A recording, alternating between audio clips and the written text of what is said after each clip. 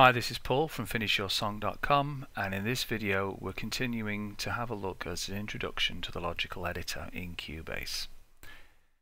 What I want to do in this video is to have a look at the first sort of thing that I used the logical editor for back when I was working with Cubase on the Atari.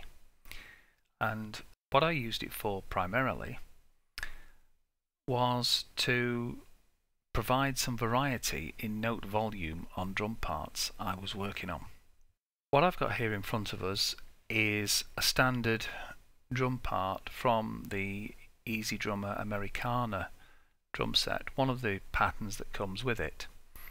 And for the purposes of this, what I want to do is to create a 4-bar drum part at the end of this verse which accelerates the feel of the song, and I want to do this by programming it myself rather than using one of their drum parts. But what I want to do is to make sure that it doesn't sound like the drummer's suddenly woken up or gone to sleep in terms of how hard he's actually hitting the individual drums. So we'll just have a quick listen to the drum part itself, then we'll write a new drum part, and then what we'll do is make the new part sound like the existing part.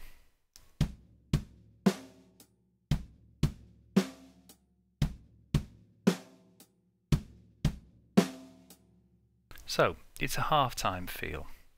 So what I'm going to do here now is create a new part there, and we'll just open that up for editing in the drum map. Give ourselves a bit of space. And then we'll just put some drums in.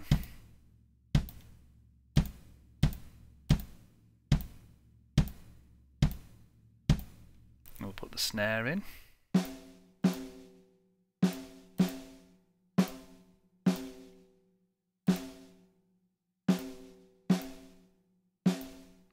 Standard Edmunds drum fill. And then we'll put in the closed hi-hats. Now they're using the tight hi-hat, but I want him to accelerate a bit.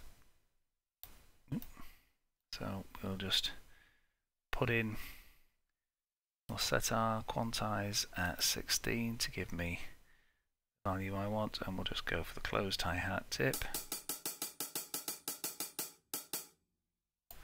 Okay. And we'll get rid of those two. So he's now going to go really fast on the hi-hat.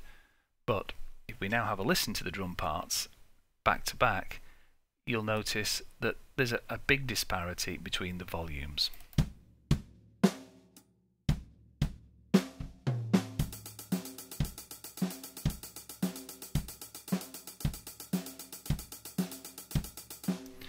So the kick drum is somewhere in the ballpark, but the snare's too quiet and the hi-hat is way too loud. So let's have a look at this drum part here. And if we have a look at the velocity and we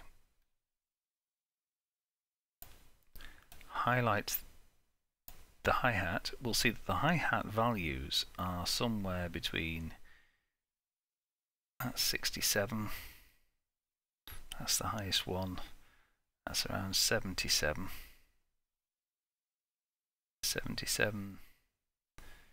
67.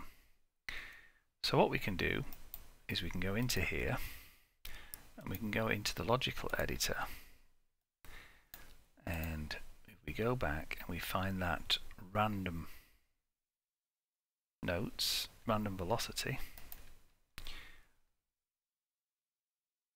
what we want to say is we want the value 1, which is the note, to be equal to C#3. That's our hi-hat value, C#3, and we want it to be between 67 and 77. I'm going to transform and apply, and if you watch the closed hi-hat, you'll see they've changed values. So if we just highlight those now, you'll see we've now got them between 67 and 77.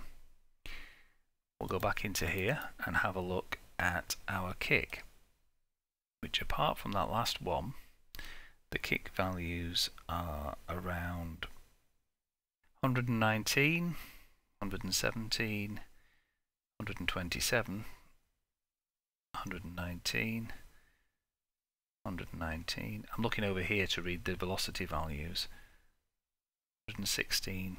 So 116 to 127. So we come back into here, C1, MIDI, logical editor, and the value is C1, and we want 116 to 127. It'll set a random value between, and there we are, our bass drum, our kick drum has just gone a brighter shade of red.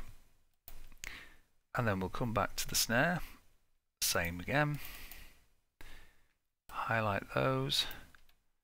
Snare on D1 is 121, 123, 122. So that's 120. It's about, well, there we are, that's the lowest one, and that's 118. So 118 to 127. Highlight them, select the logical editor, and it's a D1, 118 to 127, apply. One of the benefits of the modern version of Cubase is that you can actually do this within the drum editor. Under the old version of Cubase and the Atari, you had to take out the drum mapping, apply your logical editor changes, and then put the drum mapping back on, which was a right royal pain. But if we now have a listen to our two parts back to back, we should find that apart from the hi-hat going a lot faster, the two parts sound similar in their velocity values.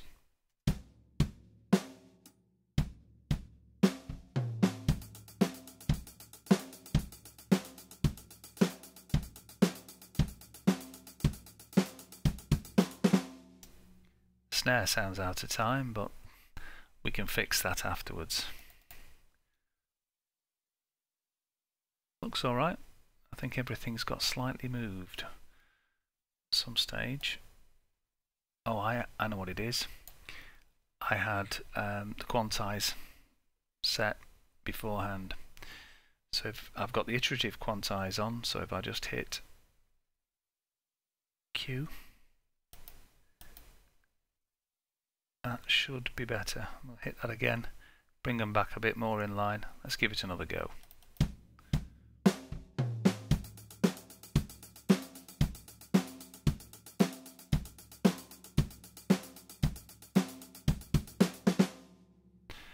So there you go. That's the logical editor.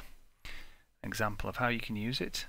Bit of a sneak peek at quantizing as well, which is something I'm going to come on to in a future video when I look at how to get things closer on the grid without actually making them robotically straight.